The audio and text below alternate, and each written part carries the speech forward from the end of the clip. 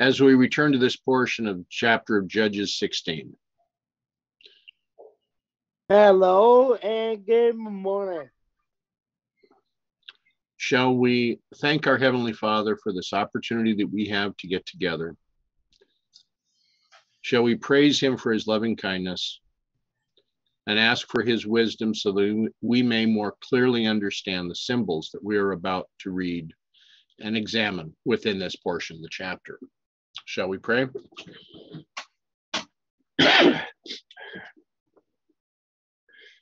Gracious Father in heaven, we thank you for this opportunity to gather together, to learn, to discuss, to consider the examples that are now before us.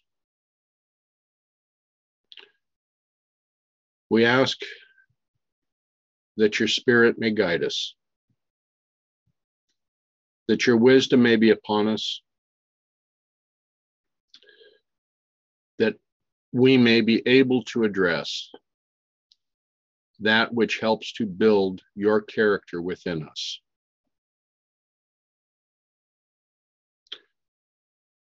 We have great need of you, Father.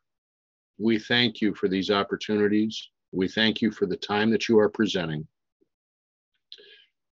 Guide us now, be with us, show us that which you would have us to do. May your will be done. May your character be shown to all that we come in contact with.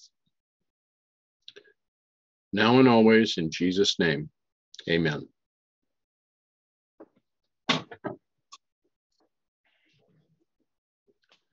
Okay. In the moral story, the hair on Samson's head was a symbol of his allegiance to God. In the figurative story, in the upside down consideration that we've had, does this hair mean something else?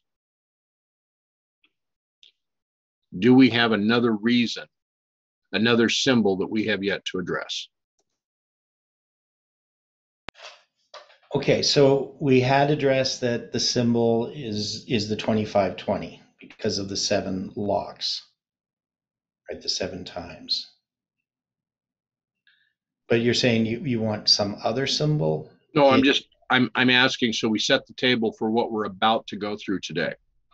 Yeah, because when the hair on his head begins to grow again. Would we all be in agreement then that when the hair on his head begins to grow again, that this is akin to the rediscovery of the importance of the 2520? Mm-hmm. And a development of it as well. Okay. So it's not just that we're understanding something. Something is happening in regard to it. That's why we're understanding it. Because we only understand prophecy as we pass through it. Now, is this with the hair on the head beginning to grow again? I think we can be agreed that it is not likely that this was again put into 7 locks. This is like a message that springs up in power in many different forms, in many different ways. Because once you shave your head, you don't have it growing long enough to become locks, but it's very evident that the hair is growing.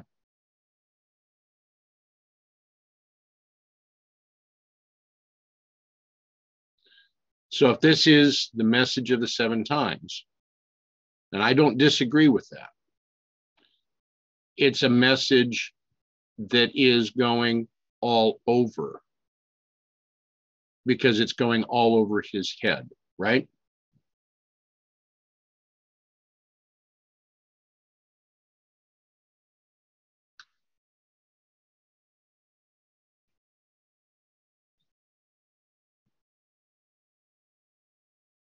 Any difference of opinion on this?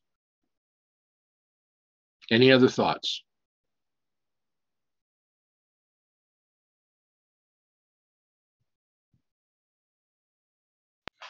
So, so it's growing all over because it's all over his head? Well, I'm just, as an example, hair does not grow naturally into braids or locks. Mm-hmm. Yeah, I'm just saying, I don't know if I would say that it's the understanding is growing all over. I don't know, that doesn't, I don't see a symbol for that. Okay, what I'm looking at, Theodore, is this. The understanding that we've had upon the 7 times, especially after July 18th, has not been something that one party or 2 parties has been promoting. We're finding points about the 7 times coming from all over the world right now.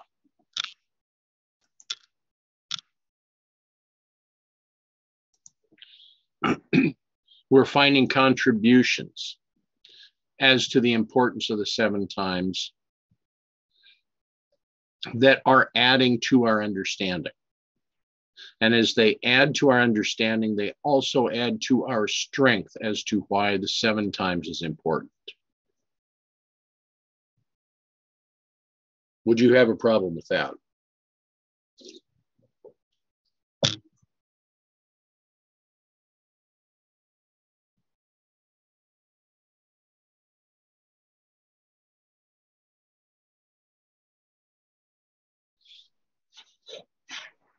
In Ezekiel chapter 5, we have hair representing people.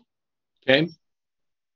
So I'm just thinking with the 4 stories that we have, with we can maybe tie them into being the first, second, and third angel, and then the 4th angel, or the 2nd angel being repeated. Right. Being the time when Samson loses his hair, in a sense. And my thoughts go to the railroad vision that Ellen White had in Loma Linda. Right. Where she sees like the church basically like decimated. In a sense, that's the people. She's basically looking at the church. There's basically no one's there. We've all capitulated. This is what it seems. But then she talks about it gradually. People then she compares that to the Sunday law, and then people then reemerge. In the sense, that's maybe like the hair growing again. So that's just a thought I have. Excellent point. Yeah. Yeah, because in Ezekiel chapter 5, he's scattering this hair, right? Right. Yeah. So this relates to the time of Babylon in 586, which we typify as being Sunday law. But could we also, is this analogous to the spreading of seed as well? No, the scattering of the hair? Yeah, the scattering of the hair. Well, I mean, if you take them as being scattered among the nations as seed, I guess. But that's not what we understood when we studied Ezekiel 5. Because that was them going into captivity. Right. So there was a third part was destroyed in the siege, and the third part was scattered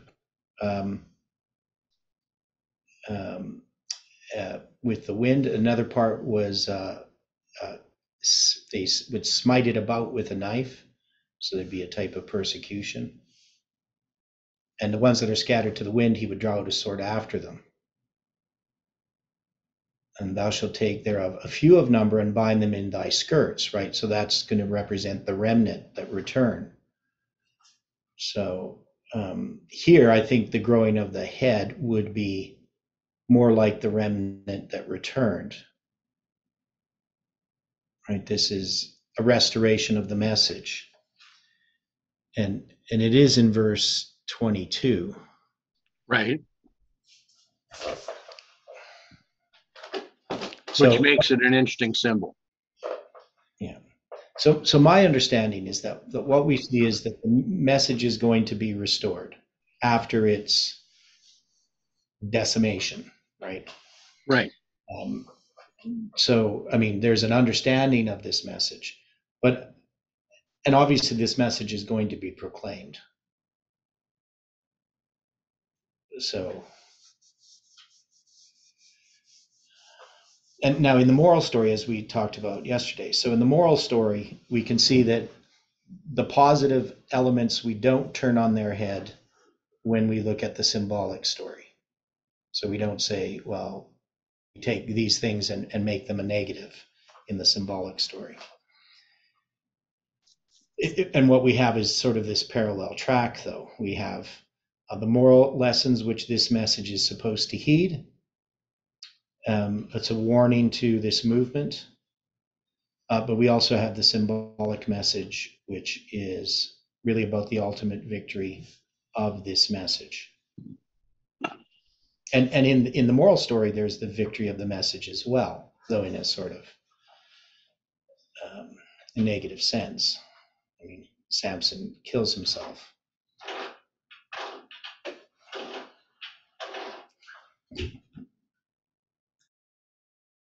Okay. Any other thoughts on this?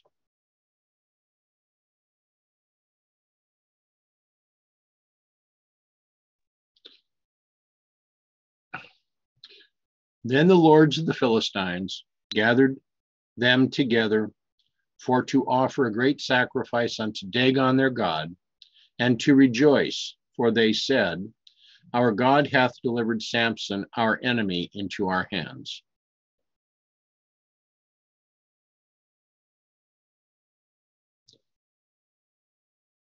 So they're looking that they need to pay homage to Dagon.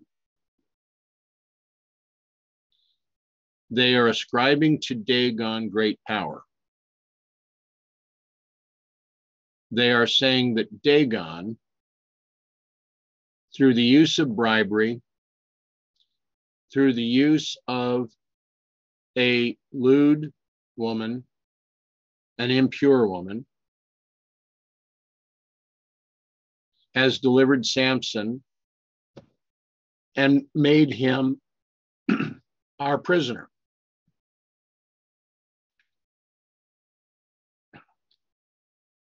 How will we turn this on its head? I don't think we turn this part of the story on its head. I don't think the death of Samson is going to be turned on its head. Okay, so this is, okay. How do we look at this verse preceding the death of Samson in a symbolic manner? Well, this must represent the Sunday law. And this is a different section. Right. So we treat it differently. There's something about this section that is different than the rest, because it's going to be Samson's victory. So I don't think we would turn this one on its head. At least I can't see how we can. Okay. Are there any symbols that we can take from this verse?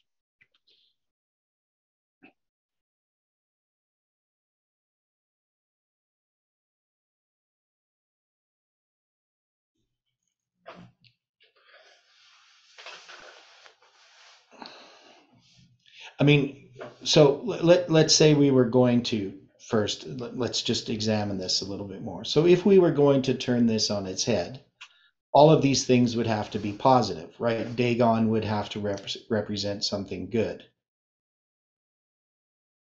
Which right? it doesn't. Which it doesn't as a symbol. So now we have, but if we were going to turn it on its head, it would have to represent, Christ or something like that, right? Which I don't know how we could do that with this part of this story. I mean, maybe we can, but we've taken all this other story ironically, but now when we get here, it seems to me that we can't. But, what would be the basis of not taking it ironically if we've been doing that all through this whole part of the story?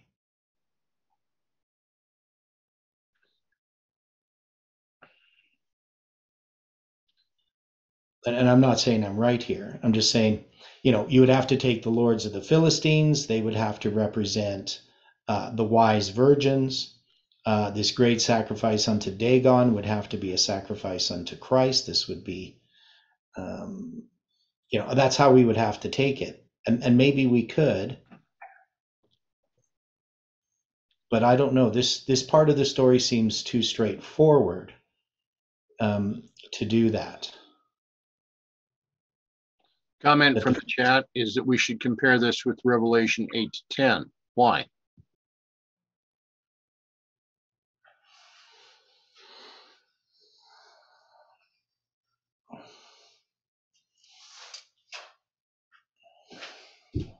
I'll read the verses to you. It says that their dead bodies shall lie in the street of the great city, which spiritually is called Sodom and Egypt, where also our Lord was crucified. And they of the people and kindreds and tongues and nations shall see their dead bodies 3 days and a half, and shall not suffer their dead bodies to be put in graves.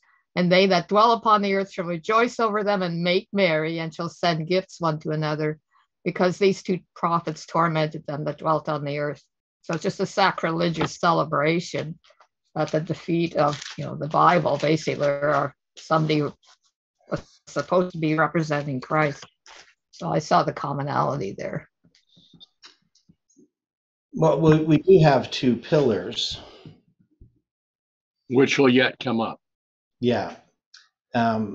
So yeah, I don't know.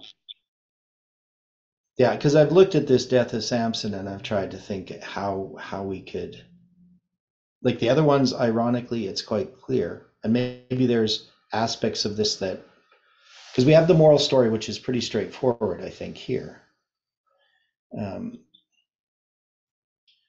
But as far as symbols here, in the other verses, we had symbols that were attached to like Delilah and so forth, that were obviously symbols representing this movement and the message of this movement. But here, I don't see any symbols that do that, at least in this first part.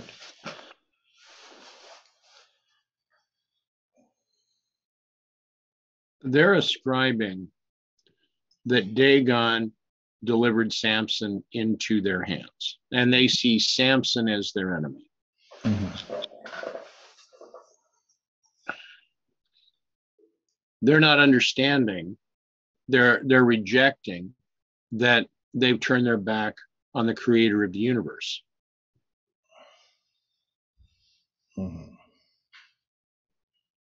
So, I get your point that this can be a type of the Sunday law, because the enemy that is before them is the one that they believe has caused their problems. Mm-hmm. They don't look that they themselves have caused their own problems.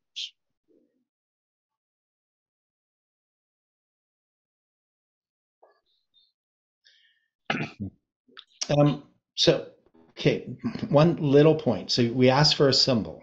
Now, when it comes to Dagon, of course, is the fish god, as we know. Fish and man.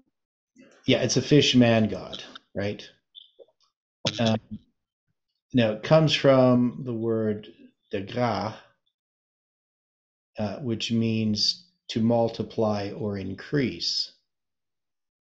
And that's the Hebrew number 1711. Right. Now, Dagon itself is 1712.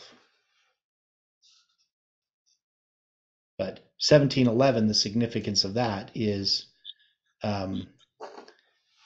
1711 when we look at it as a number is what do you get when you multiply 17 by 11? Yeah, 17 by 11, you get 187. Right. Okay. So that's, but if we have 1117, which is a mirror of that or a reverse of it, I guess, that's the 187th prime number. Both symbols pointing to July 18th. Yeah. So if we were going to take Dagon here, then maybe we could take this as, something to do with July 18th. So we do have a symbol that we could attach to it, though it's a little bit roundabout.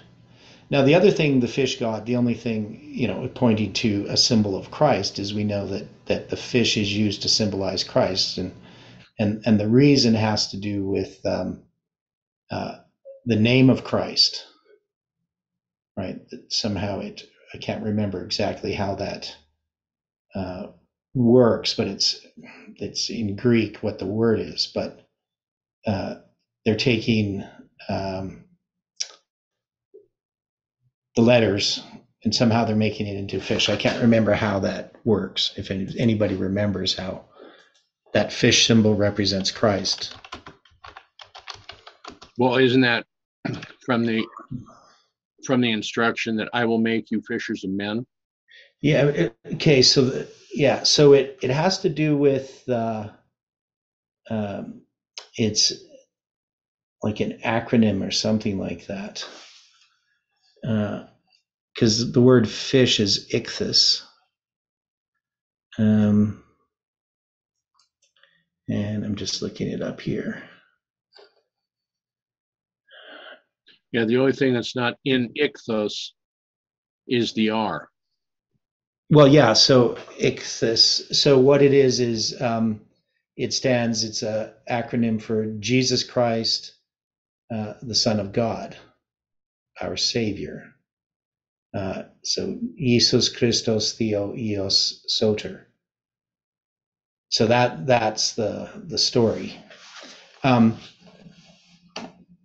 So maybe in a sense, this fish god in an ironic story could represent Christ and also July 18th. And maybe it's the coming together of the character of Christ in this movement. So if we were going to look for those symbols, because that's the thing that we did in the other part, is we saw the symbols represent our message. And so we could do that here. But when I was looking at the story before, I didn't see that. And I couldn't see how we could take this story and turn it ironically.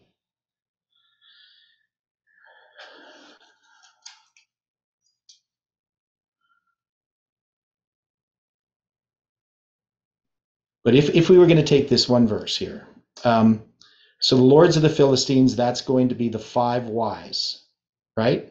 Right. And they gathered them together, that is, themselves together, and others, to offer a great sacrifice unto Christ and this understanding that we have of July 18th. Those all come together. And to rejoice, for they said, our God hath delivered Samson, which is this message. Now you wouldn't say into the hand of the enemy here, right? I mean, this would be into the hand of, or now Samson being our enemy, Samson wouldn't be the enemy in this case, right? Samson would be the message. Yeah. Into our hand. And we have that hand there again, which we had addressed before because of the number symbolizing March 27th, which is also a symbol of the 27th day of the 3rd month, which is 273. That's the message to the Levites. And so it could represent then the giving of this message to the Levites. All right. Right. But that to me, I mean, it's definitely possible. I haven't thought how this relates to the rest of the story, but if we were going to continue what we were doing, so, I would have to backtrack on what I said. But it's hard to do this sometimes, to take this story and turn it on its head. But the entire purpose of our meetings has been to give consideration to alternate ideas and to search out additional representations within this, and not just take this for the moral story. Right. Yeah. Now, and of course, the death of Samson here, I mean, this would be the death, because Samson represents also the 144,000, because it's the message that leads to the 144,000. But if we're going to place this, that Samson is the message, then is not the death of Samson the completion of the work of Samson? Yes. The completion of the work of the message. Yeah. That's what it would have to be. And that completion is the character of Christ in his people. Okay. So we would have to look at this death of Samson then as this wouldn't then be about the Sunday law, in the United States. This would be about the time of Jacob's trouble. This would be about the death decree. This would be about events connected with the close of probation that follow it, the 7 last plagues and all those types of things that God's people experience. So this would be, my God, why hast thou forsaken me? Right.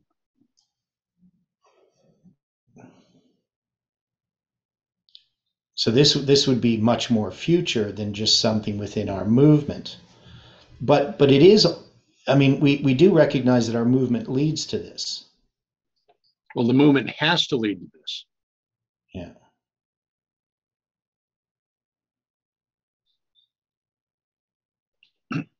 Is it any different than what Christ understood that his disciples did not understand about the fact that when he last came to Jerusalem, he knew that he was going to the cross? Okay, so let's just think for a moment here. I mean, we know this movement was led of God, and God has given us a great deal of light. And he's brought us through an experience that parallels that of the Millerites. And we are on a typical line in which the Sunday law has been illustrated by the pandemic, and the separation of the two classes of worshipers has been illustrated. Now, the problem that we have is, where do we move from our typical line into the bigger line again? And the way that I've understood it is, we have a Sunday law that's coming, and our line has been a type of the Sunday law, but it also leads to the Sunday law. Correct? I would have to agree. Yeah. Now, within the movement, we have different ideas of how that's going to occur, because I think everyone in the movement would agree that what our experience is leading to the Sunday law. And we have some who would say, well, this pandemic is the beginning of the Sunday law, and that the Sunday law is going to involve this pandemic, and the Sunday law is going to be immediate. It's going to, things have been set up for the Sunday law. And we can all agree that what's happened is definitely preparation for the Sunday law. The destruction of free speech, and the ability of governments to come in and control what people are thinking, what they are doing. That's been unprecedented in modern times in the United States and Canada, in the Western world, right? Agreed.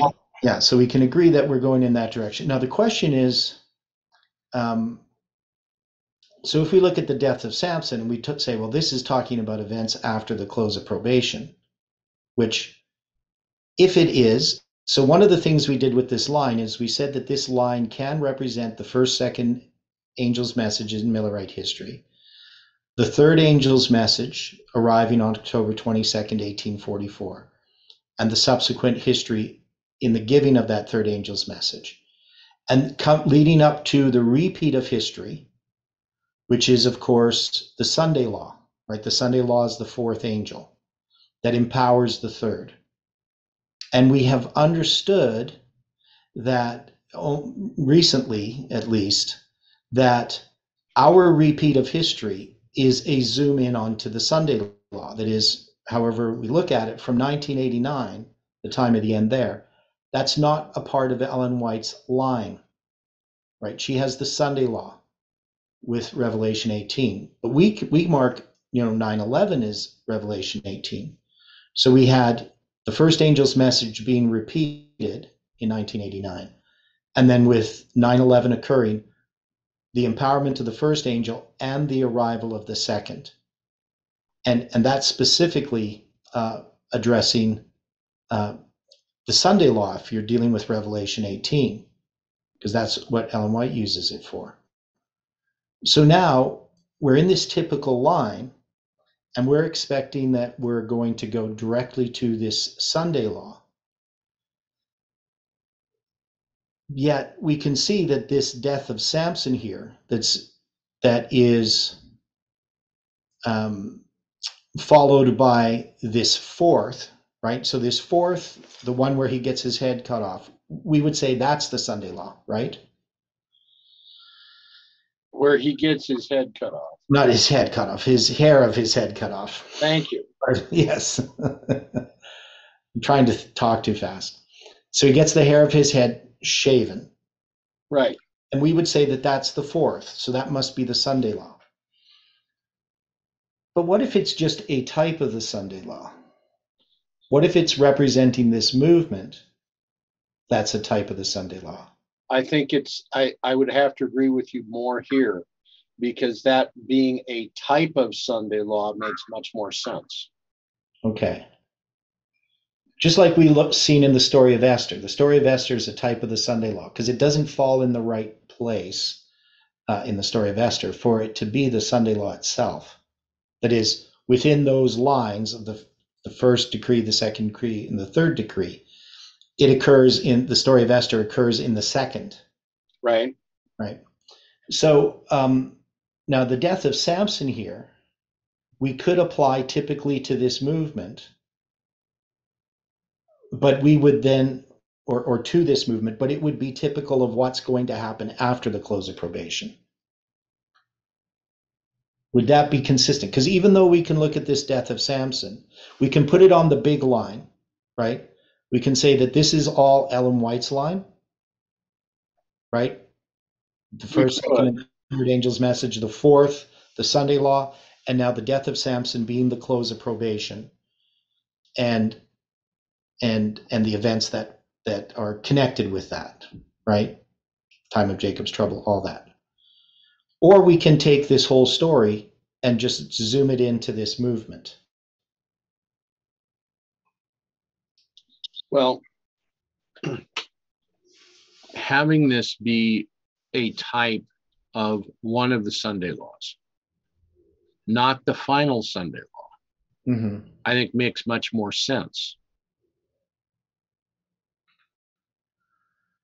Because when we're looking at this in the moral story, we have Samson. We're looking at this with the lords of the Philistines, the five, gathered together to offer a great sacrifice unto Dagon. So we have leaders that are offering this sacrifice, and then they call the people together. Mm-hmm. Would that be a fair statement from what we're looking at here? Yeah. Now, That's definitely a fair statement. But we can see it as both ways, because obviously the type, since we are a type of the Sunday law, everything this movement experiences is illustrating something on the big line, right? Okay. Right. That's the whole thing of a type. So, but if it's addressing this movement specifically, so one of the things we did with Judges chapter 2 is we'd taken the verses and we had applied them to the years, right? Right. From Correct. 2000 onward. And I'm not saying that we can do that all the way through this in Judges 16, but we can see it that 16:22, howbeit the hair of his head began to grow again after he was shaven, which is a number, 22 being the number of restoration. We can see that with 621, 620, 1620, 1621, 1619, that this could be representing what happened in the movement from 2019 to 2021. Well, okay, numerically. Yeah. How would we come to the number 16? Well, 16 is 8 plus 8. 16, if we also look at this, is 2 times 2 times 2 times 2. Right. Yeah. So again, restoration. But I think the 16 here would be the symbols that Jeff had dealing with 2 Chronicles chapter 29, where you have 8 days cleansing the most holy place and 8 days cleansing the holy place for the priests and the Levites. Right. So it's 16 days, which he had applied to that history from November 9th, originally to July 18th, but we could see it would include 2021 as well. So, right. I'm saying that this movement has been, the hair of the head has been growing again in 2022, which is the year we're in. But the other part, if I was to write this out for 1622, I would have 2 to the 4th. So a repeat of the 4 messages of Revelation 14 joined with Revelation 18 with a message of restoration. Mm-hmm. Yeah, so we have seen in 2022 a restoration of our understanding of this message. The message has been challenged because of basically, the failure of everything that we had predicted in the sort of literal sense, though we recognize that what's not truly a failure. But as we've been studying, we're having this message restored. The hair is growing again. And so we could see that 19, 20, and 21 would represent what happened in the movement as far as the failure of the message, if we're taking the moral story to apply to it. Okay, in this situation, the message of July 18th was a warning to Nashville. Mm-hmm. What was another portion that Elder Jeff was very clear about that did not at that time occur?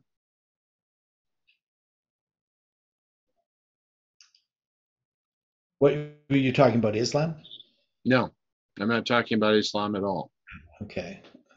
I don't quite understand what you're referring to, but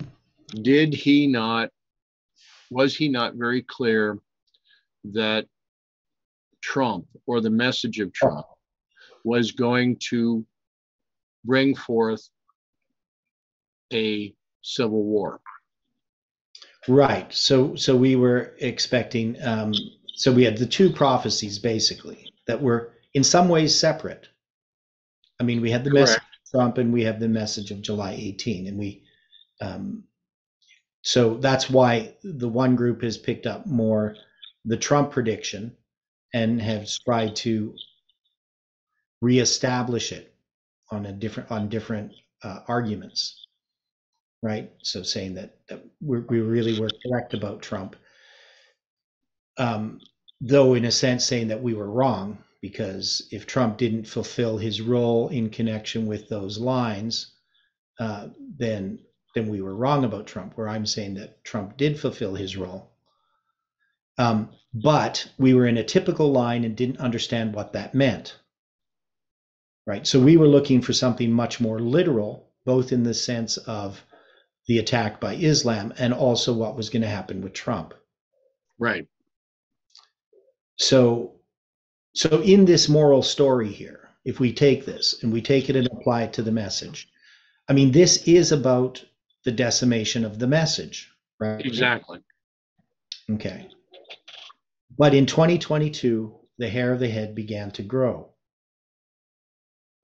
And then when we get to 23, we know that Colin's prediction ends on January 11th at midnight, so beginning of January 12th, 2023. Even though that he doesn't particularly set that date, his structure creates that date. So we have 2023 as this this situation here, which would be taking this story of Dagon, this offering in the sacrifice unto Dagon, and applying it somehow to this movement. And how we're going to do that, I'm not quite sure. Well, so we I have think the we're going to have the moral story.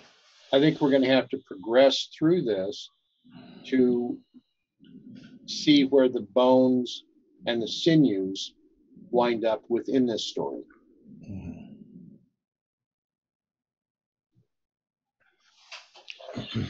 Now, we've established that the 5 lords of the Philistines gathered themselves together to offer a great sacrifice unto Dagon. And when the people saw him, when the people saw Samson, they praised their God, for they said, "Our God hath delivered into our hands our enemy, and the destroyer of our country, which slew many of us, or who multiplied our slain." So the lords of the Philistines must be calling Samson out of the prison house. Otherwise, the people would not be seeing him. Mm-hmm. So the lords of the Philistines are calling forth the message. Okay, so let's go back to, so we have some symbols here, and again, we're doing these symbols are rather, for some people they'd be rather obscure in the sense that we're using the Hebrew numbers. But this, if we go back to verse 23, right, we have gathered them together. So Strong's numbers there is 622. Which we know is a symbol for FFA. Okay. Right? And it's a symbol for FFA because that's June 22nd. It's the date that Jeff chose in 2011, 2014. And it also becomes the center of the 777 chiasm in 2017. And it also becomes the date that we have the message of July 18, go to the world in 2020, right? Okay. So marked every 3 years. And so this gathering them together with this number 622, I mean, would this represent a gathering together of the message of FFA or the people even of FFA?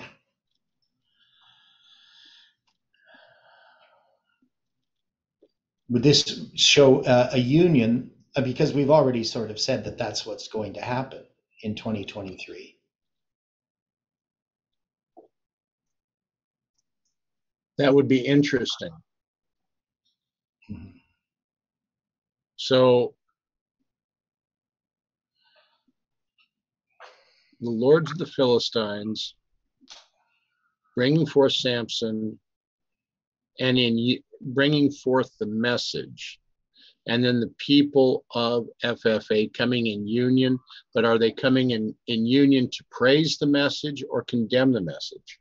Well, it would be to praise. So we're, I know it's difficult running these two stories parallel to each other, but when we're dealing with the symbols themselves, we're dealing with the symbols, we're taking the ironic story, right? We turn Philistines into good things, right? Dagon into a good thing, etc. When we're dealing with the moral story, we don't do that. When we deal with the moral story, we're just looking at it without the symbols themselves. It is, doesn't mean that we don't use any symbols, but we don't look at Samson in the moral story as representing the good part of the movement. We could use it to represent those who have rejected the message, because these are those that are going to, in a sense, fail. But then we have problems still, which have been pointed out. He's going to be victorious, but it's going to be with his death. And of course, that could typify Christ, right? Because Christ gave up his life freely. But here, Samson is not, he's not really giving up his life freely, in the sense that he's a slave, he's blind, and it's more like a desperate attempt to just take as many down with him as he can. He's more like a suicide bomber or a kamikaze. And Christ, we couldn't compare to a suicide bomber or a kamikaze, right? Right. So I mean, that's the problem that we have to sort out in our head as we move through this story.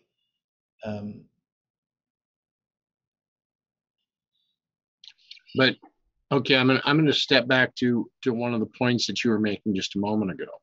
Yeah. If we look at the Strong's numbers, when we get into verse 1624, they are praising Dagon, and they have said, "Our God hath delivered into our hands our enemy." Now, the Strong's number for hands here is 3027. Mm-hmm. And we keep having that hand show up. Right. Right. It shows up, enemy into our hands, delivered into our hands. It's about the money in their hands, right? And the other one was, can't remember. There was another one where we had hand. Anyway, so it's shown up again and again. So is this our numerical representation then of the Levites? Right, that's what it seems to be. So if we take this story, I mean, this is about the giving of the message to the Levites by this movement. Okay.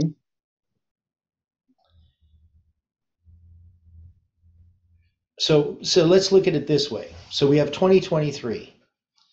So in 2023, we see that this movement is gathered together. That's what we're taking. That's the wise, the lords of the Philistines, the five wise. They're gathered together. So something happens in this movement that unites us. And part of it would be the failure of the Trump prediction. And it would have to be pretty devastating for people too. That is, they would have to see it. But then when the people saw him, that's going to be Samson, right? Right. Because he's delivered to the Levites. This is a message that's given to the Levites. They're going to praise him, right? And the question is, are they praising him or are they condemning him, right? That's kind of the question you had. Because how do we look at this story? Correct. Right. And so that's part of the problem that we're having. We're trying to decide, where do we go ironically, where do we go positively. But I've said that the negative things have to be turned to positive, but that the positive things remain positive. That is, if you add two positive numbers, you get a positive. If you add a positive and a negative, or multiply, I should say, multiply a positive and a negative, you get a negative, right? Right. So in this case, we would have the positives are still positive. So that this would be a proclamation of the message to the Levites that they're going to accept.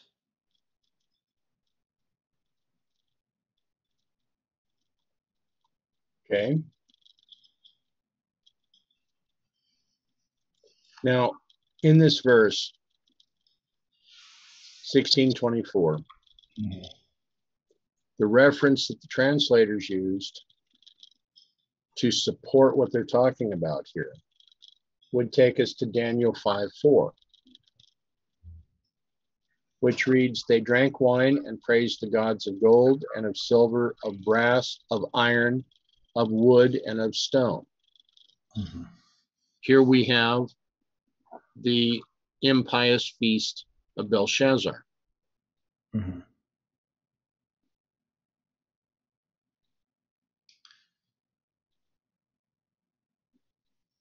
So it's interesting.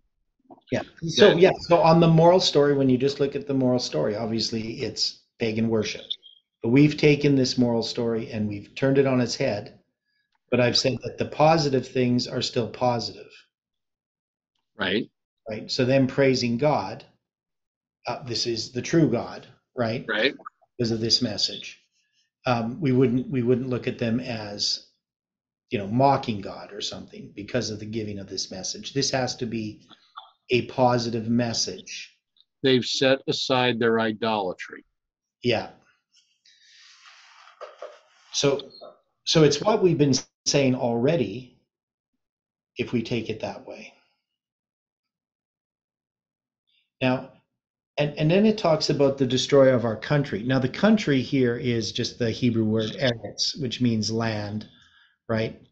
But, we've been looking at the Hebrew numbers, and we have 776.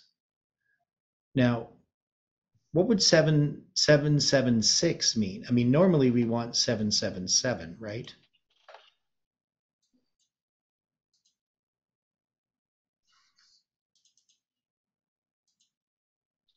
Well, of course, you have to have 776 to proceed to 777. Yeah. And we also know that in the Sunday law, in Ezekiel chapter 8, remember we have 665, right, which leads to 666, because that vision's going to continue into the next day, right? So the 6th day of the 6th month of the 6th year, even though it starts on the 5th day of the 6th month of the 6th year. So okay. I'm just wondering if, this 776 is not somehow related to the 777.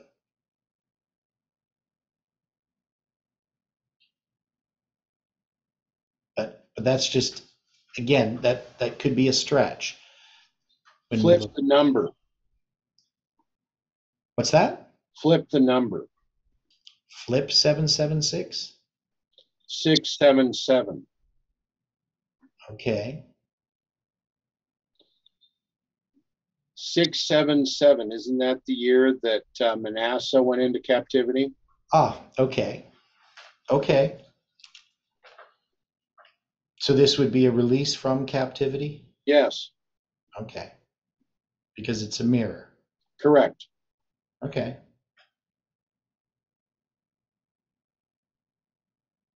Does that make sense? Yeah. Does that fit within what we're talking about? Yes, it does. And of course it relates to the 2520. Exactly. Right. It gives us a symbol of release from captivity, but it also gives us another symbol pointing toward 70 years. Mm-hmm.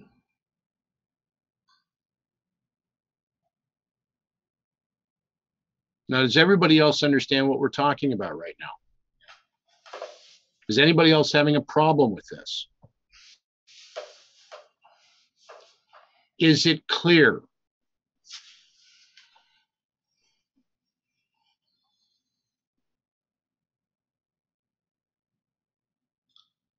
Well, it starts to become clear as you look at the next verses. Okay. So we'll take the next verse. And it came to pass when their hearts were merry, that they said, call for Samson that he may make us sport. And they called for Samson out of the prison house, and he made before them sport. And they set him between the pillars. So when they're making their hearts merry, the reference was given back to Judges 9:27.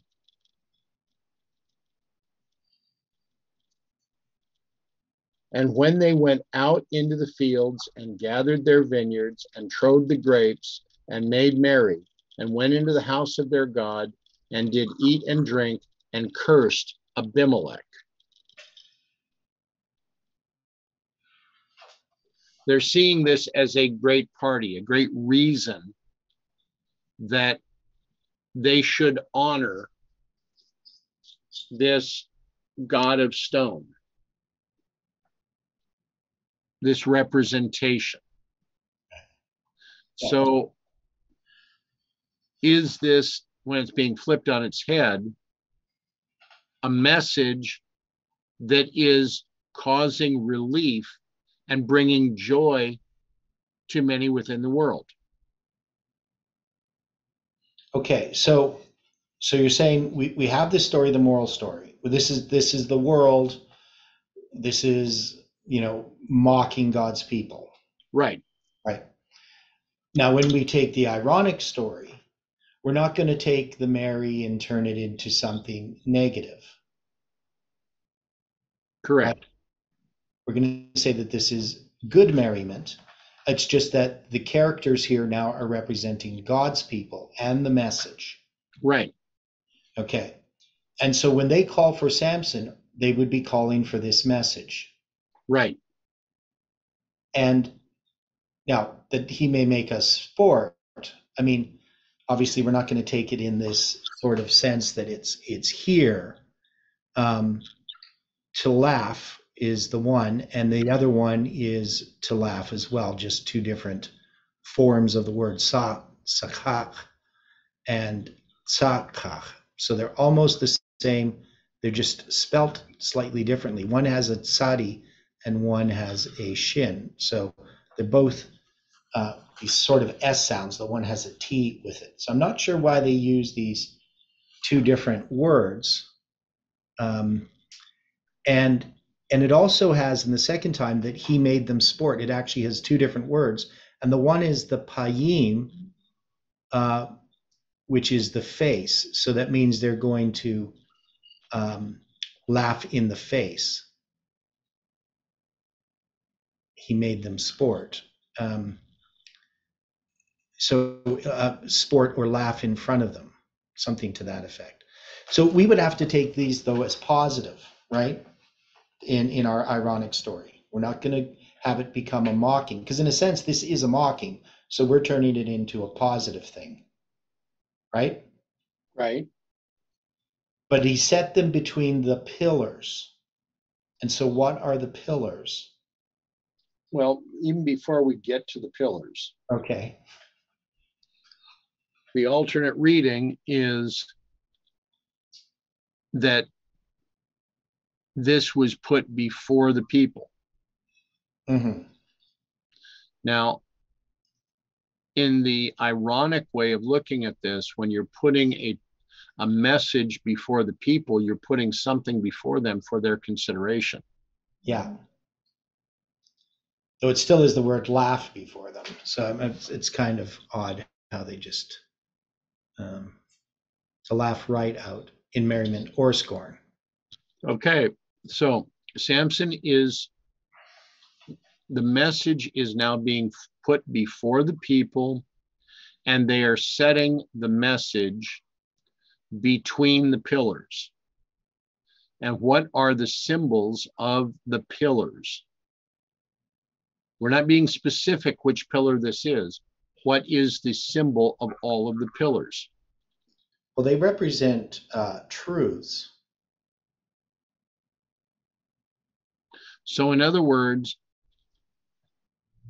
the people are now willing to accept the message of the 7 times and the interrelation of it with everything else as complete truths. Right. So the understanding of the 25-20, the 7 times, is now going to be set between the pillars, which we have in Adventism. Right. As the truths. We have the foundation and we have the pillars. Pillars being more specific doctrines as such, the foundation being more prophetic message. But they also are parts of the pillars too. But are the way that I'm looking at this, these are the pillars not just of Adventism, but of the Millerite message as well. Right. Yeah. So these are the pillars. Everything is now set up in its proper place. Samson being placed where he should be. So are the jewels now arranged in the casket in a particular order using Father Miller's dream? Mm-hmm. That's what it seems like. Does that fit? Mm-hmm.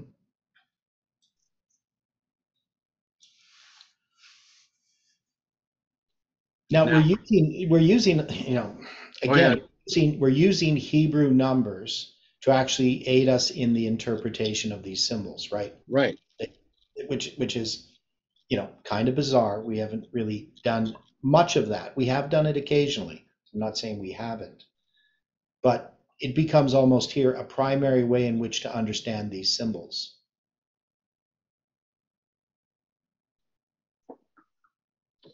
Right, to understand the story. It becomes a very basic way of being able to understand these symbols, but putting it into verbiage that those in the movement would understand and be able to explain clearly. Right, and it's something we've already understood. We understood that this has to happen, right? In order for this movement to have any meaning, it has to come together. And it has to give a message to the Levites. Right. Because, that's the failure of the movement at the present time, is that it's actually not done the work it's supposed to do, either in individual examination and character building, or in our relationships with each other. But especially, we have not given the message to the Levites, right? We really have been inactive. After the July 18 publication of what was going to happen on July 18, on June 21st, June 22nd, those dates there, we don't have this movement speaking, publicly for to a large degree, especially after July 18. It's almost like we're scared to tell people about things. We might have a few people talking about the Trump prediction or whatever, but this movement has not generally given a strong message. We haven't begun actively working for the Levites in the movement. We've basically just been trying to figure out where we're going. But at some point, we have to come together in order to accomplish the work that was given us. And so the setting of him between the pillars, that would not just be that it's understood, but I think it would be that, that casket is going to shine. That message is then going to be given. That all the pieces will be put in place that have been examined since the beginning of this movement in 1989.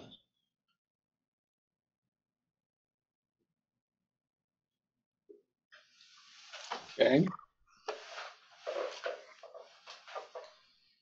Now, as we progress, there's a portion from the Spirit of Prophecy that we will read next. As the Philistines exulted over their great victory, they ascribed the honor to their gods, praising them as superior to the God of Israel. The contest, instead of being between Samson and the Philistines, was now between Jehovah and Dagon. And thus the Lord was moved to assert his almighty power and his supreme authority. A favorable opportunity for this was soon presented. The Philistines held a feast in honor of their god Dagon. A vast company was assembled, and in the height of their sacrilegious festivities, they ordered the captive to be produced, that the people might have a new source of amusement. The multitude greeted his appearance with shouts of triumph and praised their God, who had thus subdued the destroyer of their country. Samson had been made the sport of the people before, but now even the rulers of the nation mocked at his misery.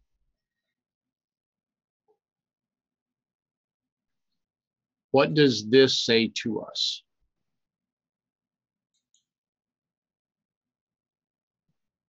I mean, God, this to me is God having to take the work in his own hands.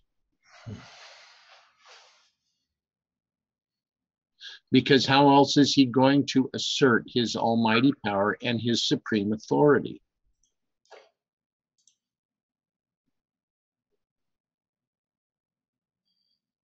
Here is the message.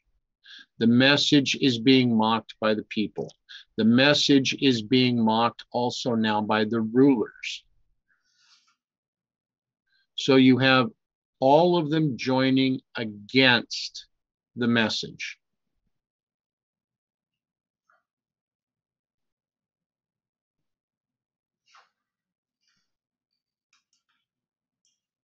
So you have this huge company that's assembled.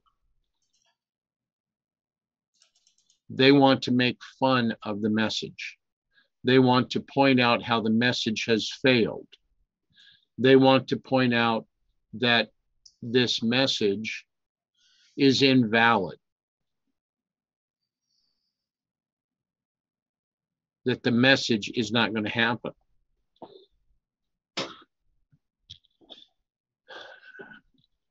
There is, from Great Britain, a party that had been part of the message prior to July 18th.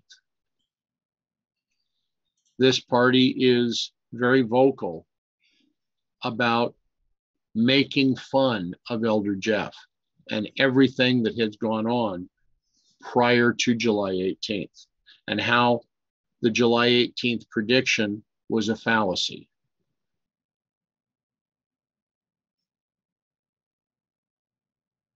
This person, this woman, takes great joy in saying this is not of God.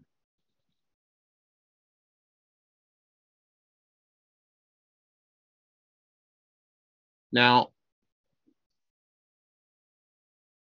how are we to approach this with this type of understanding? I mean, what Mrs. White is saying here is right in line with what we've been reading in the prior verses. How does this help us in our understanding?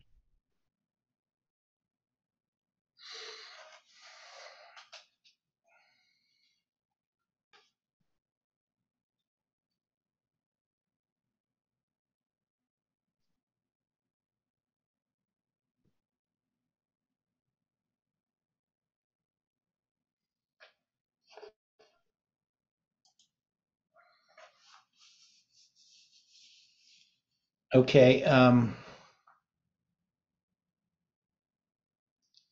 So on the moral story, we Yes. have people who are mocking the message, is what we're trying to say. Right. And those ones in the moral story, they're calling for Samson to come out of the prison house and make sport with him. So these are those that have turned against this movement. Is that what you're saying? Yes. And we know that this movement is typifying what's going to happen at the end of the world. This Right. would refer to with Adventists who turn against Adventism, who are going to be mocking.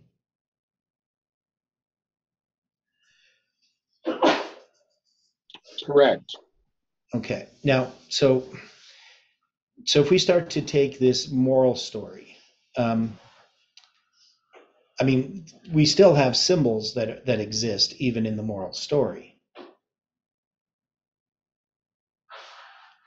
right? But the pillars, for instance, in the moral story, they're not going to represent God's truths. They're going to represent pillars upon which this pagan house stands, right? Correct. And what would those pillars be that are going to be taken down by Adventism? I mean, we know what they are, the two pillars. We know the two great pillars that have come forth from paganism into papalism. Right. Sunday sacredness and the state of the dead. I thought it was immortality of the soul. Well, yeah, that's what I mean. The wrong understanding of the state of the dead, the immortality of the soul. Thank you. Right. Okay. Yeah. So those are the two pillars that are going to be taken down. So in this moral story, Samson is victorious. And Samson is going to represent Christ in his people. So in the moral story and in the ironic story, Samson is victorious. In the moral story, Samson, the person. Yeah. In the ironic story, Samson, the message. Yeah. Is victorious. But Samson, the person, is representing Christ. Right. Right. So yeah. So we have a message on the one hand, and which is in the ironic story is victorious. And they're both victorious in the same way. The only thing is, in the ironic story, he's not taking down the pillars of paganism and papalism, right? He's establishing the truth. So I mean, that's where it becomes difficult here. That's where I was having trouble trying to turn this story on its head, because we still have to take this as a positive. But the pillars represent two different things here. Right. Right, in the two different stories. The temple represents something different in the moral story than it does in the ironic story. So if in the moral story, Samson represents Christ, Mm-hmm. in the ironic story, does the message represent the 144,000? Well, in both the moral story and the ironic story, I mean, this has to represent the completion of a message. So the one is, in the moral story, it represents Christ, but it also represents Christ's character in his people in the moral story, right? Because we see that Samson has moved from where he was morally to some other place, right? So he's actually learning in this moral story, right? He is now depending upon God in the moral story, right? So, I mean, and we could apply this all to Christ. I mean, this could all represent Christ, and we could make an application of the story of Samson to the cross. Other people have done that. But we know we're making an application of Samson to, in the moral story, to the first, second, and third, and fourth angel's message. And the death of Samson would refer in the moral story to God's people at the end of the world, the 144,000. But they have come out of this, they've been transformed in character, because Samson is transformed in character in the moral story. In the ironic story, we still have Samson as a message, but a message that produces this change of character. So the two stories lie side by side. They're not separate stories. They are the same story. But one's representing a message more directly, and the other one's representing people more directly. Would we agree with that? I think I see your point. I know, but this is not easy thinking. No. No, this is not just something that you can just kind of passively look at. You have to really think about it. But we see in this moral story, we see this development of Samson's character. We see him as we are. We're sinners. Right. We have not done anything that God has asked us to do. That's an understatement. Right. So we're going to have our eyes put out. We're going to be put in prison. Right.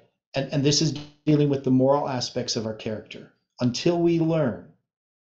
And that change happens in verse 22, when his hair of his head begins to grow after he was shaven. I mean, this is a restoration. That Christ is beginning, his character is going to be seen in us. Now, of course, it's still a terrible story in the sense that Samson, everything that happens to him. But we can see that it is a victory. And it's the victory symbolizing Christ on the cross, but also representing God's people at the end of the world. But the moral story is tied to it. We can't really, or the symbolic story, the ironic story is tied to this moral story.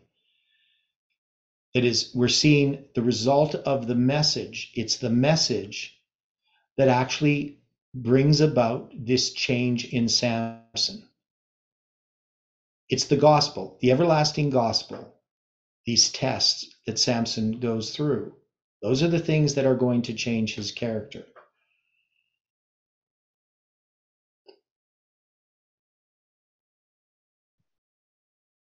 So they run, they're on the same track. These are two tracks that lead that run parallel. They're not separate.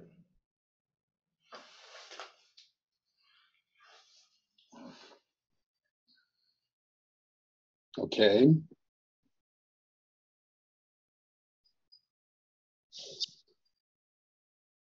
How do we approach the rest of this?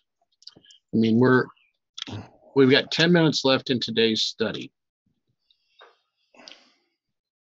And the next verse that we're going to come to is going to have a change of subject again.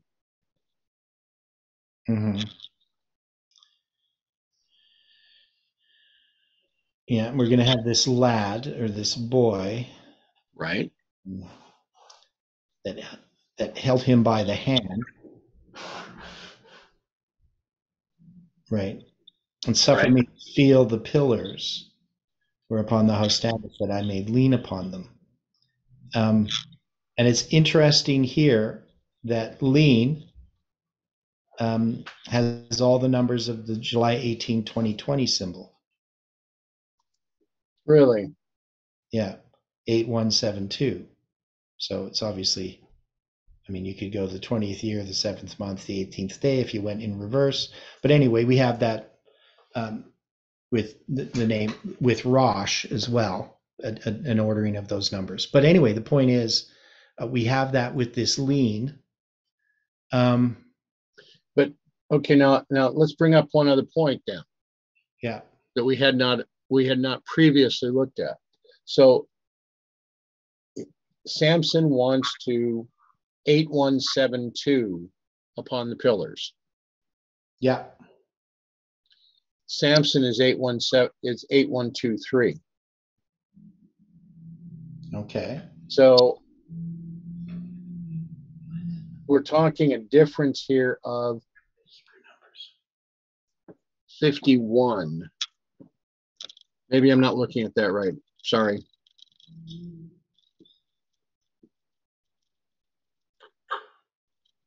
I was reading Samson's the number of Samson's name incorrectly. My fault. Well, 8123. Yeah. I was looking at it as if it was 8173. Oh, okay. That's 8123. Okay. So the pillars are being looked at as a symbol of July 18th. Mm-hmm. Well, okay. So the pillars represent, the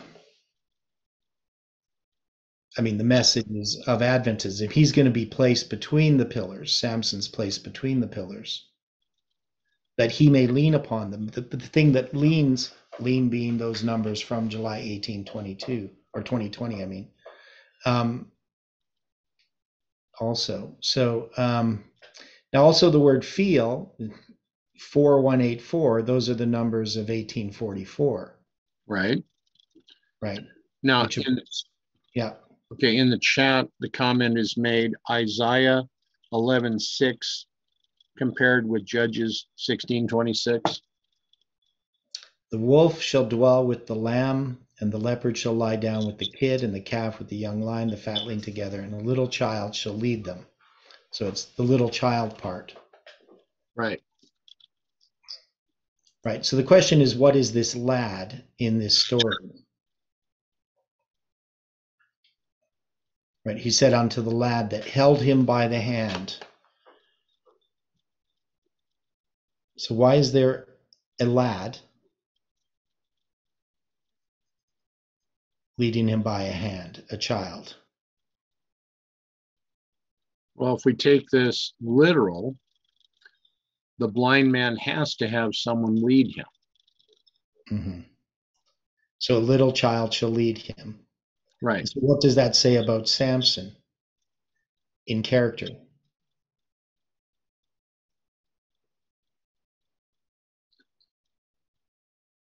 That he has come to the point where he's willing to be led rather than walking of his own understanding.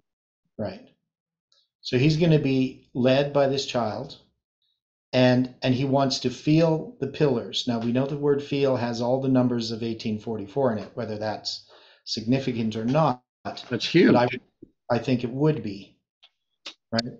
Now, of course, this is rather obscure. We have numbers representing dates and symbols, and they're scrambled.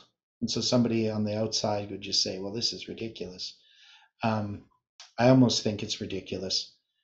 But it's not, because it's what we already know. Right? So we're not learning something new here. We're just seeing it in a way that we haven't seen it before.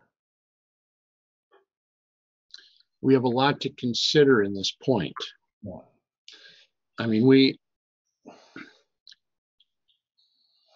we are close to the close of our time today. Mm-hmm. We have a lot yet that is just now coming out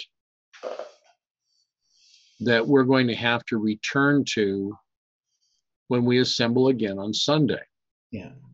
And my plan for next week is we're going to complete Judges 16, and we're going to go through Judges and draw the lines. Okay. So next week is going to be a lot of drawing, because it's going to take us time. I don't think we can even get it done in 1 week. But we're going to go through each of these stories again. We're going to review Judges,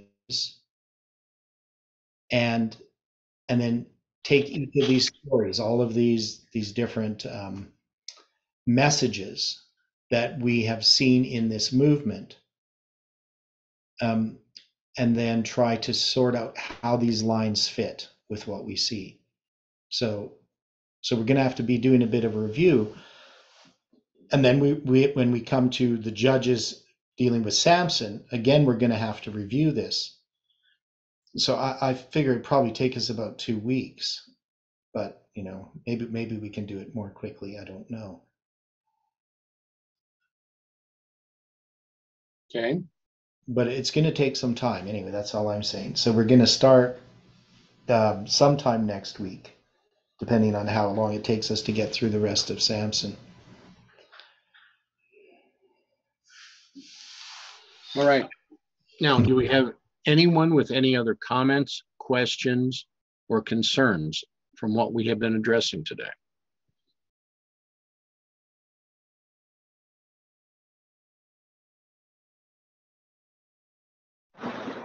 I'm just thinking about Samson being led by a child. Yes. And we had a sort of like it just reminds me of Paul or Saul at the time when he was blinded in Damascus. Right. Just on the road to Damascus. He was sort of led into the city as well. So it's just a thought. I don't know if there's a parallel. Wasn't there also a point where it's noted that with Peter that he would be led?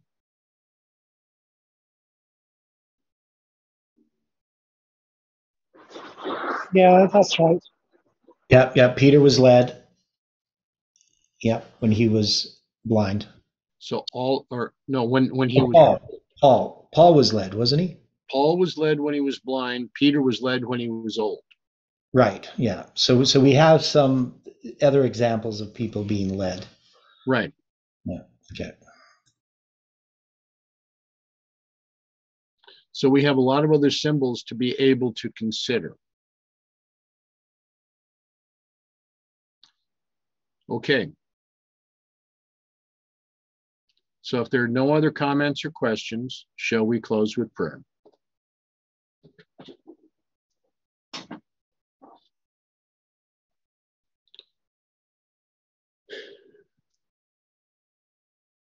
Father in heaven, we thank you for this time, and we thank you for the revelation of these symbols. We ask, Father, for your direction and your guidance through this day. Help us now, for we need to be led of you. We cannot go forward under our own strength. We need your wisdom, we need your strength, and we need your guidance, so that which is done will be according to your character and according to your will. I thank you for each one that has contributed today. I thank you, Father, for those that have attended and for those that will come to view this later. Be with us now so that we may more clearly understand this as we consider it through the day. For this we thank you, for this we praise you, in Jesus' name, amen.